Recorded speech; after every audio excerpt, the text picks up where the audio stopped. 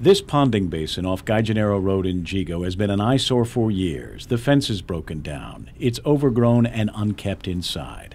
Resident Dave Davis, who owns a home abutting the ponding basin, has complained to Mayor Bob Lozama about it. The mayor, in turn, has had it with Davis's complaints.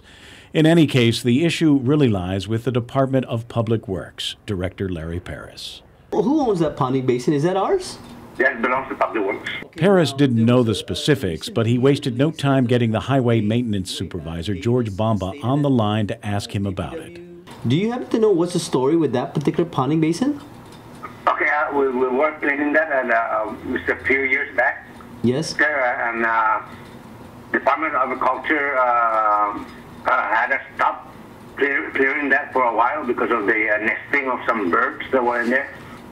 Okay, so we can't touch that and clean it just because of that directive from... At that one time, so we went back and they said it was okay to go clean it. Perez explained that the Department of Agriculture had barred DPW workers to go inside the ponding basin grounds to clean it up because that would have disturbed the habitat of the protected moorhens. We couldn't disturb anything in the ponding basin because the hens were in there, and if you were to disturb anything or change anything, it will adversely affect the livelihood and the existence of that protected species. It's a moorhen.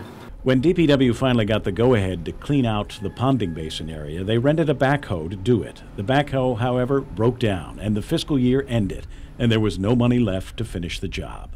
They later came back and said it's gone. It's now safe to go back. We came back with a contractor.